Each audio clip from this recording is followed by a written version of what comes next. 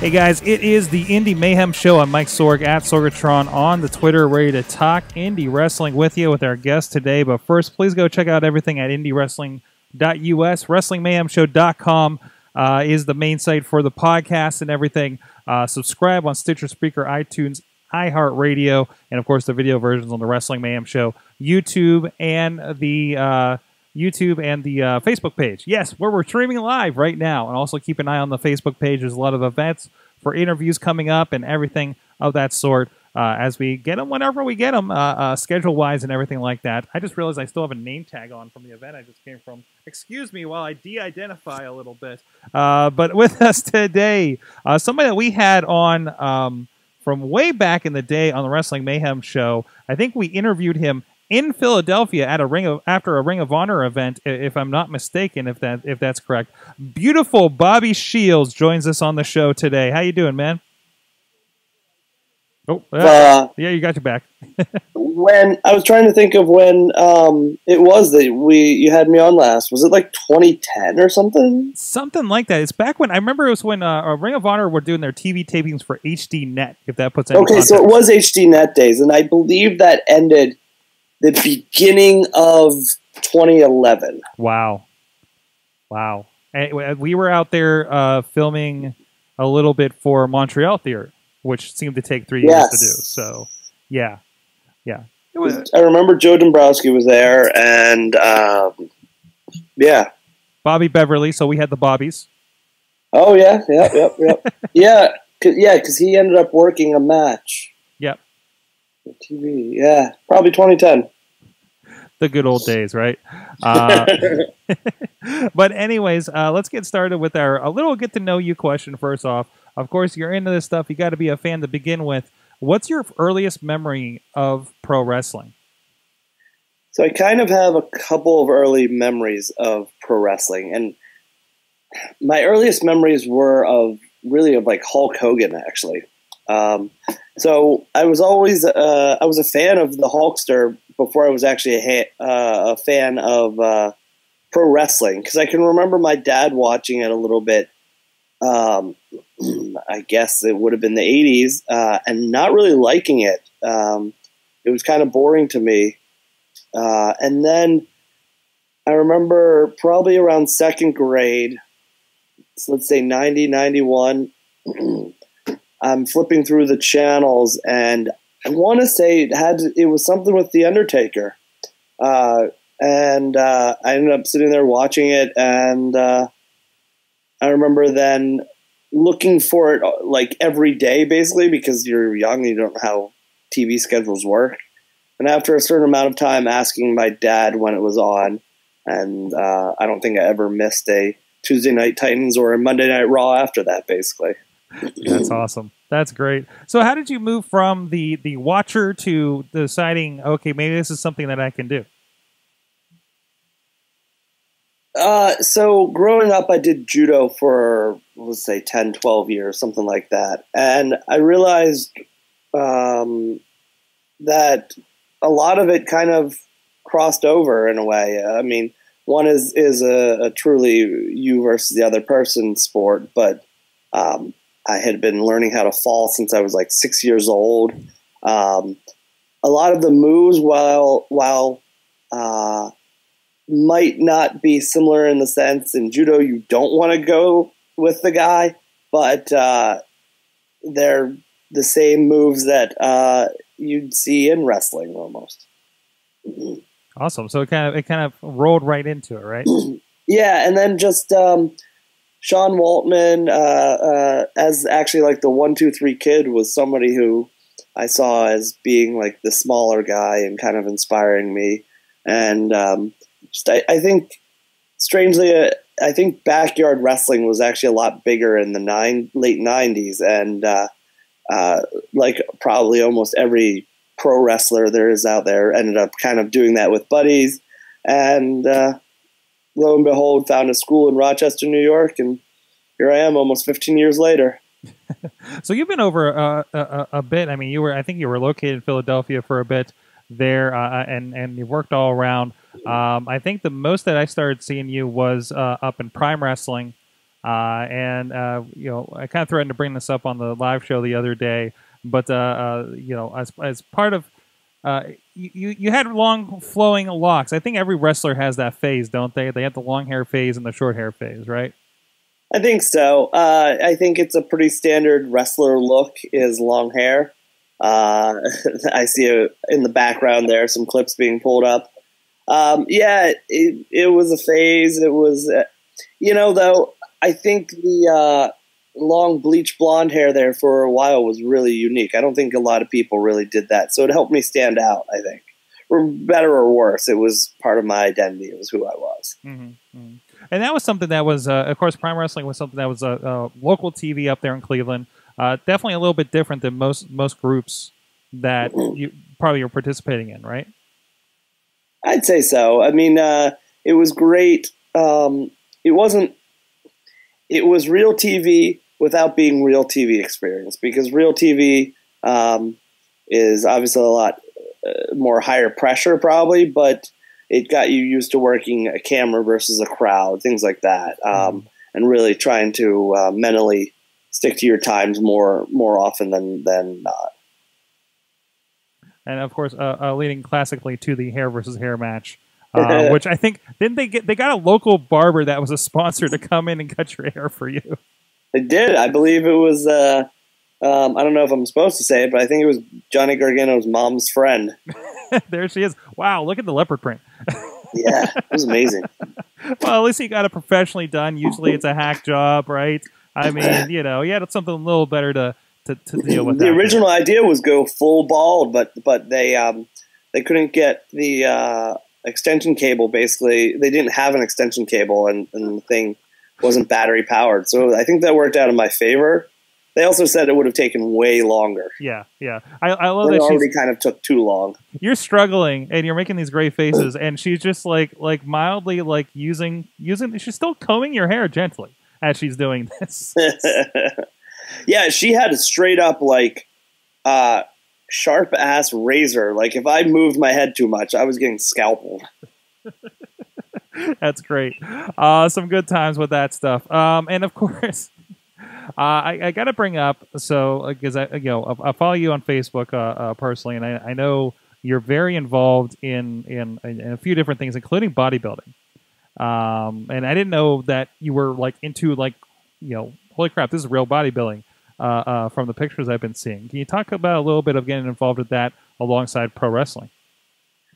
Well, so pro wrestling is great, but in a way it doesn't it hasn't been the biggest driving force in a while. It's hard to sometimes stick to a diet or really motivate yourself to push yourself in the gym. So the real thing that I've kind of been more involved with is powerlifting. Mm-hmm. And I've been doing that since, my first competition was 2013. Yeah. And USAPL Raw Nationals was usually in October. And so last year's 2015's was I competed at, but a week before I kind of rolled my ankle, and I've been having actually a knee problem pretty severely ever since. And so I made it through Raw Nationals, but I really couldn't continue training that method. So I decided to finally pull the trigger on something that I'd thought about for a while, and that was bodybuilding. And I actually really enjoyed it. It was a good grind, but it really takes over your entire life. It's a 24/7 thing versus everything else I've done: wrestling, wrestling, powerlifting, judo, everything. You have a bad session, you have a bad day. Maybe you just go and have a pizza or something like that. I don't know, whatever it might be. But with bodybuilding, it's 24/7. You cannot go and do that type of stuff. So it was a 6-month prep from January 9th to July 9th, basically. It was awesome, but something I may do again in 2018. I don't know. I'm trying to do the powerlifting again. I'm scheduled for a meet on 12/17 and hopefully it goes well, and I'll compete in that for a little while again, and then really I'll be able to see which one I like a little bit more. Awesome. And of course, you've been popping up on my radar here. A big part of this, the latest things going on in Renegade Wrestling Alliance with other friends of ours that have been in other promotions like Marshall Gambino and Super Hentai. But the highlight for me has been you tagging with Super Hentai alone, awesome. But also both of you coming out sporting the Zubas. Yeah, man, Zubas, man, it's the ZWO. We're taking over.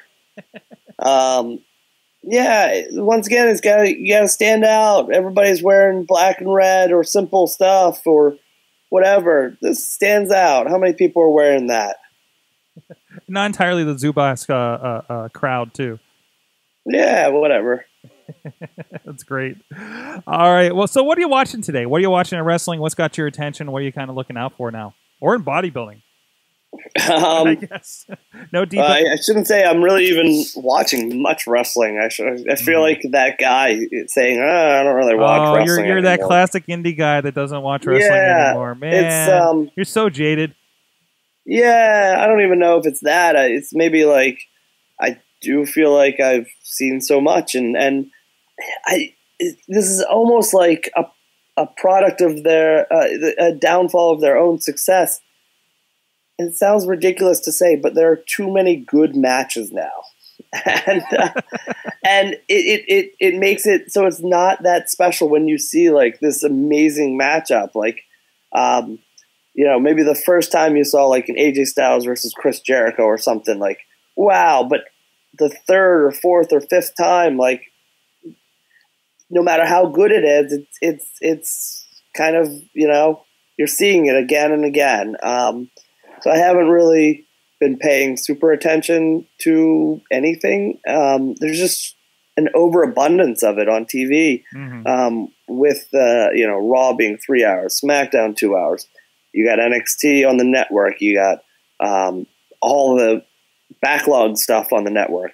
You have TNA. You have Ring of Honor. And that's what I'm able to watch. I know that there's so much more out there. I gave up on trying to watch like your PWGs and stuff like that because I just don't have the time to dedicate to it or to watch so much. Monday Night Raw is still on my TV every Monday night, but the attention to it is not there completely. So I'm not really watching too much, but shows that I do give my attention to, though, are like Arrow, Flash, Legends of Tomorrow, and now like Supergirl. Like, they're awesome. It might be overtaking wrestling. Well, is there anything catching your attention on the shows that you're on, that you're seeing out there on the road?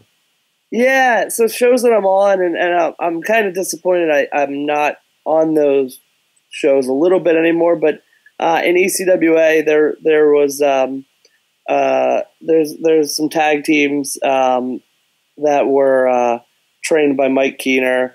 They are doing awesome stuff, and for some reason I am completely blanking on names, and I blame too many concussions on that. Wait, no. Chris Taylor was already giving that answer just last episode. We can't have that. We can't have that 2 episodes in a row. Oh, it's definitely it would probably happen too much. Eric Martin and they're the what the hell are their names? Throwbacks? Oh. Anyways, they the classics. Yes, that's what they are. I wanted to call them like the throwbacks, but I knew they weren't throwbacks. That was the team in Shakar. The classics. They're awesome dudes, like who are just a few years in, who are going to make some big waves. Logan East LaRoe in Virginia, he's in Shakar as well. He's pretty awesome stuff. Like, these are guys that are going to be something soon, I think. Trying to think of others that I see lately that really catch my eye. I would say those are the main couple people that I've seen really develop and who I've talked to or whatever. Maybe it's more of a personal connection then, and I'm a little bit biased and jaded on them. But yeah. Look out for them. I already found some stuff real quick on YouTube, ECWA, looking up the classics, and look up those other names too if you guys want to check them out. Definitely out there. All right, so from there, I want to close with our usual question. You can take this any way you want, as extreme or as gentle as you want to, but what's the best and the worst thing from indie wrestling? You've been at it for a while.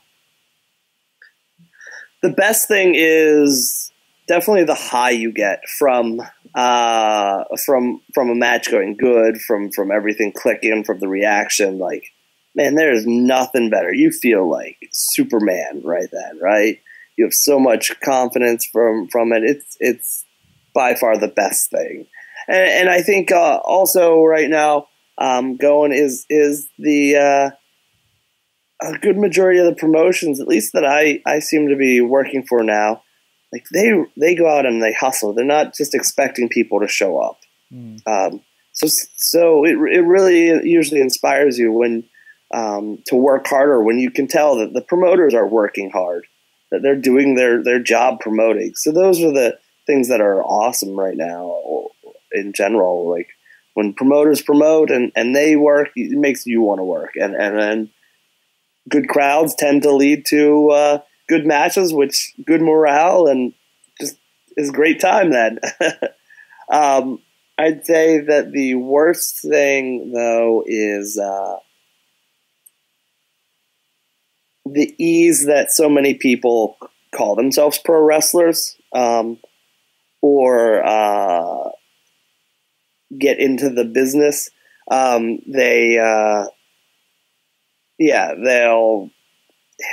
There's too many trainers, basically. Like, I wish there were. I'm in the minority, I know, because I support state commissions because it cuts down on the number of promotions generally. Mm-hmm. And man, if there was some way for like a state commission to be able to limit like the schools or something, that'd be amazing too, because you definitely cut down on the amount of people coming out. So there might be, let's say there's 100 jobs in the WWE. There might be 100, is there 10,000, 100,000 people out there that are indie wrestlers, like technically vying for those jobs? I don't know. That's a good number. And there's a lot of, how many of those are not even close to anything that WWE or one of these other promotions would pick up too? Like there's like, right. There are guys in this area that were trained by somebody, and this somebody didn't even have a ring. They literally would go to like the community center and pull out like just gym mats and wow. get trained on those. So they never really learned how to like run the ropes or like even really bump properly, and then they wondered why they weren't getting booked places. Well, maybe it's because you weren't really trained. You claim you love this business so much, but yet you weren't willing to sacrifice by driving somewhere worthwhile to get trained or spending the money. Mm-hmm. Like, how much do you really love this, and how much desire do you really have if you're not willing to put any sacrifice forth? And there is a little bit of kind of vetting the person that's training you too. And unfortunately, I think like some people, and we've heard the story from many of our guests on the show. Like, I started going to this wrestling show and found out they had a school, and I went and I was like, oh, that's how you get into wrestling, and that's it. So maybe these people are the same way. They don't know, completely. And like I really, this is going to sound so double-edged. I think my training was terrible, but I think my trainers were not. And I think it's due to stuff like that, where it was the school for a promotion, and kind of that probably kept the promotion open longer than maybe it should have. But it was a rotating door of trainers, and a lot of the time it was just kind of get in the ring and beat you up and not really teach you like psychology of a match or anything like that, or really have like a lesson plan to make sure that guys progress. Certainly. A lot can be said for that. I know we've had people saying like, well, if your guy has never been in the WWE, that's where you want to go, then like, why are you training with anybody else? And it's one way to look at it too. Yeah, people have asked me or have said like that, and I'm not patting myself on the back, but because, but they feel as though like I have a good mind for the business, or I could train somebody very well, and I'm willing to give help and pointers. But I've never made large, substantial amounts of money, so I don't feel like I could train you to be able to do the same thing, to be able to do that. If you want to make it to like maybe a little bit less than my level, because every carbon copy is going to be a little bit less. Like, sure, I can help you become an indie schlub. How many guys are on the WWE roster that had a crappy trainer? You know, that you know, rose above the trainer that they had. You know, I think it's an interesting question to look at too. So honestly, probably quite a few now that they're kind of taking indie guys. I mean, a lot of guys do develop past that, but I think you're already putting yourself at a negative. You know, you're putting yourself behind. Awesome. Well, food for thought out there for a trainer. So if people want to get at you, find out what's going on with Bobby Shields, where you're going to be online, or ask you about training or to train them, where can they find you online? The best places would be, I guess, Twitter at Real Bob Shields, on Instagram at _FlexAppeal, and BobbyShields.com is never the most up-to-date place, but a place that you can find links to everywhere else. I apologize because I think I put the wrong Twitter in your screen. So ignore that. Great. Go to Real Bob Shields. I don't know who this other guy is, but yeah. What they link to? Yeah, I'm curious. Yeah, well, let's type in Real Bobby Shields and see who that is. Whoops. Sorry about that, whoever you are. But no, go check him out. Good guy to follow if he's coming to your area. Definitely check out the show or check out stuff over on IndieWrestling.us, IWC, RWA. I don't think you've done VOW, right? Prime Wrestling's on there. Actually, you're probably in. You're definitely in some of that. I did a VOW or two. Yeah, he's in there. So just type in Bobby Shields over there. You'll pop up a bunch of his matches, including the Resolution Anthology. You can actually get all the Resolutions, including that hair versus hair match that he was involved in, which is also available online widely at Prime Wrestling. And the Sex Appeal versus the Handicap Heroes, I believe, in a street fight. Yeah, with Zach Gowen and Greg Iron. Myself versus Ben Fruth. What else was there? Oh, the formation of Sex Appeal against Fontaine's Freaks, led to the ring by Oscar from Men on a Mission. we did a Superstars or Legends DVD for Prime Wrestling, and then just like I'm looking at the list and I'm like, Oscar from Men on a Mission, but did he wrestle? Oh yeah, no. So and it's literally just him coming out and rapping, right? So, but that's all. Yeah. Once again, I don't know, how much I should say, but I believe he pretty much offered to do that for nothing because he was trying to finagle his way into some financial scams to say he was representing the company so he could go around and ask businesses for money. Oh no. Okay. Oh wow, that's on there too. So there you go. You can find that on YouTube too. Just look up Oscar and Prime Wrestling. It's not the best quality cut from this, but oh man, there he is. It's so good. How was the rap? I can't remember. It wasn't bad. Yeah, it wasn't too bad. Good. I actually really, really liked that 6-man tag, and that is where Bobby Beverly lost half his teeth. Oh no! Jeez. And it was its own stupid fault. There you go. Go check. Wait, what happened? There's got to be a story. He did a big stinger splash in the corner and literally hit the ring post. Not fake out it. No, shot himself so far, and it was and just face right into the ring post, I guess. I never thought when Dolph Ziggler does that in almost every attempt that he makes, and I'm like, nobody can do that. Nobody could really do that. Nope. You tell me Bobby Beverly just proves me wrong on that. I think so, or he definitely hit it off of something metal because he did crack a good couple of teeth, and yeah. Hey, there's a Samoan in this match too. Naj the Wild Samoan from, I believe he claimed he was Naj the Wild Samoan from Hawaii, which was confusing because Samoans aren't usually from Hawaii. It's all the same ocean.